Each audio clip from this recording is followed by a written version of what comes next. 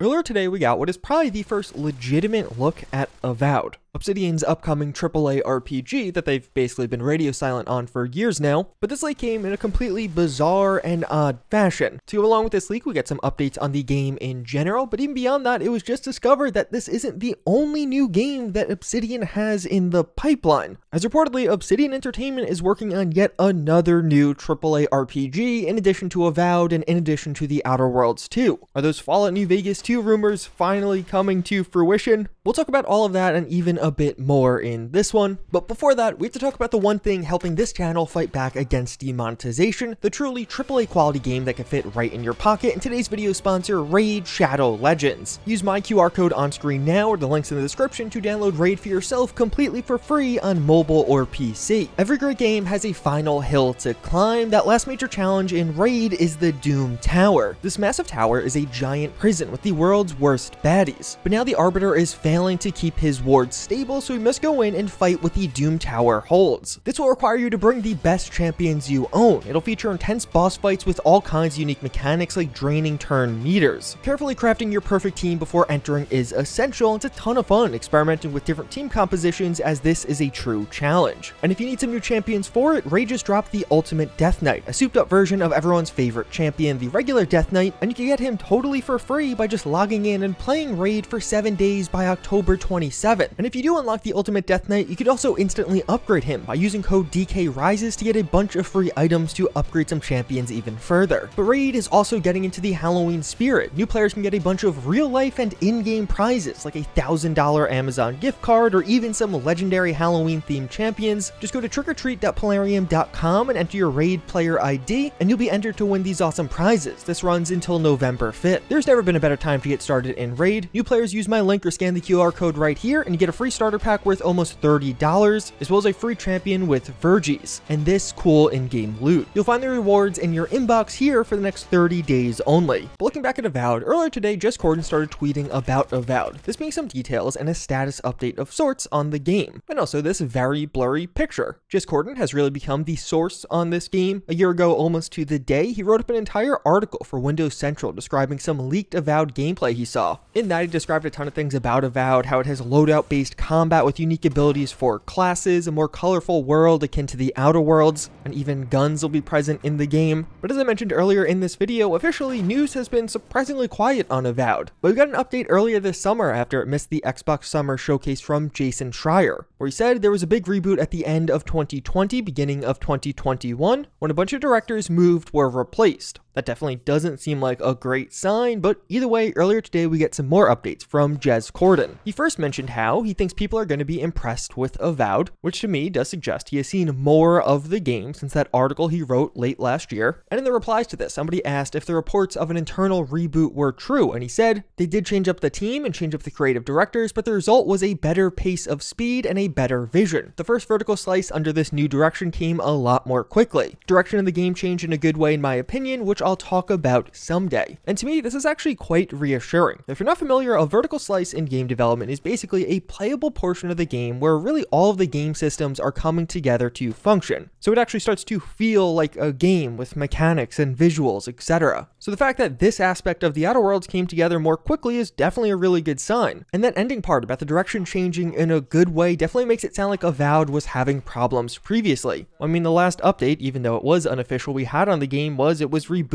and people were leaving the project, which is basically always a bad sign in gaming. But here we're hearing how the team was changed around and things were revamped, and now seemingly there aren't the same problems as before. This likely suggests that the game will come later than we expected. I mean, just the fact that we haven't heard anything in 2.5 years does suggest that. But even despite there probably being internal delays around the project, things are moving smoothly now, and it's definitely not in development hell. But of course, the most notable part about these leaks overall is this image that was also tweeted out by Jez Corden with the caption, "Here you go." This seeming to be a totally new image of Avowed, but obviously it was very blurred, so you really can't make out much of anything. Except almost immediately in the reply replies to this tweet, somebody responded with a non-blurred version. Still not the highest quality of images, but at the same time, this is probably the first time we're actually getting to see Avowed. Not a CGI trailer, but an actual look at what the game will be. And it's hard to not describe this situation as just outright hilarious. Jez Corden teasing a image of the game where you can't really see anything, and someone being like, oh yeah, I have that, here you go. Since then, both tweets have been deleted, but Jez Corden later on confirmed that this is legit, and it seems to be a very old picture of the game. As for the picture itself, it honestly reminds me heavily of Oblivion, and even more specifically, I think it reminds me most of the fan-made remake with Skyblivion. We could see two-handed magic in action. Reportedly, Avowed will feature some very intricate spellcasting. Past leaks have mentioned that this spell we could see in the original trailer is literally in the game, like you do that in the game to cast a spell. It almost looks like we're seeing a similarly complex spell being cast here. Jez Corden had a few follow-up tweets, like how Avowed will be set in the Living Lands region of Aora, so it's going to be integrated into Pillars of Eternity quite closely. If you didn't know, Avowed will be set in the same universe as the Pillars of Eternity games from Obsidian, but also how, at least as of right now, he doesn't know what the release timetable is for Avowed. And Avowed is this bizarre situation where there's been a ton of leaks, but otherwise it's been almost 2.5 years since we've seen anything official from Obsidian, and about 1.5 years before they said they have more to show soon. It seems like this internal reboot almost certainly happened and it delayed things. But perhaps with all of this happening now, this new leak and details and an image, we may be closer to seeing something. The Game Awards are coming in December, and Obsidian has already had huge success there, as that's where we got the debut of the Outer Worlds. And for me, the overall takeaway is that despite some of the past troubles the game may have had, it seems to be doing quite well now, at least internally at Obsidian. But that isn't all, as it was also just recently discovered that Obsidian is working on yet another new game. This comes from a Reddit post, but the real source here is LinkedIn. This post claims that Obsidian's working on a new AAA RPG with a team of 80 people and has actually been doing so for over a year now. And these claims are going to be mostly based on LinkedIn profiles, but this post isn't actually linking to most of those profiles for privacy reasons, which I understand, to be honest. The author probably didn't want a bunch of Obsidian employees being spammed on LinkedIn by a bunch of people on Reddit, but at the same time, it is then difficult to verify some of the information here. So let's see what I could verify. There's a new job listing from Obsidian that is looking for a world builder, someone eager to learn and help set the foundation for our next major RPG, and this seemingly is a job based in Unreal Engine.